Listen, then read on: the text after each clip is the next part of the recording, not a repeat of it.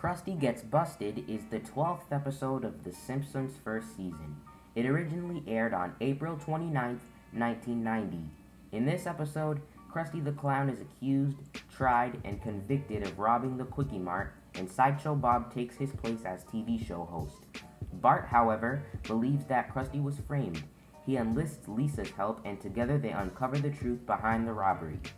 The episode starts with Bart, Lisa, and Maggie watching Krusty the Clown without a care, while Marge's sisters Patty and Selma come over to showcase their trip to Mexico. Meanwhile, Homer is at the Quickie Mart and he notices quote-unquote Krusty robbing Apu. While Krusty is home, he is suddenly arrested by the SWAT team. Hey, what's going on here? Krusty the Clown, you're under arrest for armed robbery. You have the right to remain silent. Anything you say, blah, blah, blah, blah, blah, blah, blah, blah, blah, What, blah. is this a joke? The robbery makes the news and Bart is terribly shocked.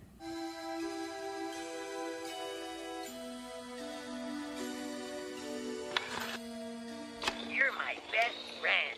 Thanks, Krusty. Buy my cereal. Buy my cereal. I didn't do it. Oh, I wish I could believe you. The next day, Krusty is found guilty in court, and Reverend Lovejoy encourages the town to join him in burning all of Krusty's merchandise. Later, Sideshow Bob becomes the new host of the Krusty the Clown show, and he revises the show to be more educational. In denial of the crime, Bart enlists Lisa's help in order to prove Krusty innocent. When Bart and Lisa go to the Quickie Mart for clues, they recall the robber reading a magazine and using a microwave.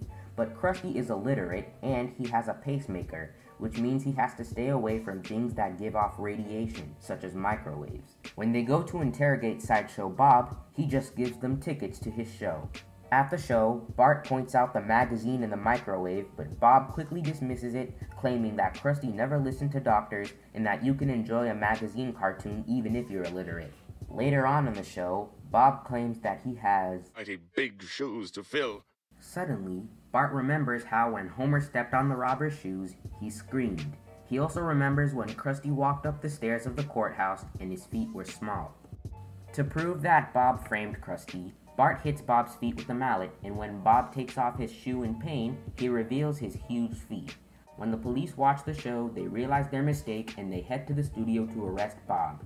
Bob reveals that he framed Krusty because of how badly he was treated by him. Then, as Bob gets put into the cop car, he swears revenge on Bart.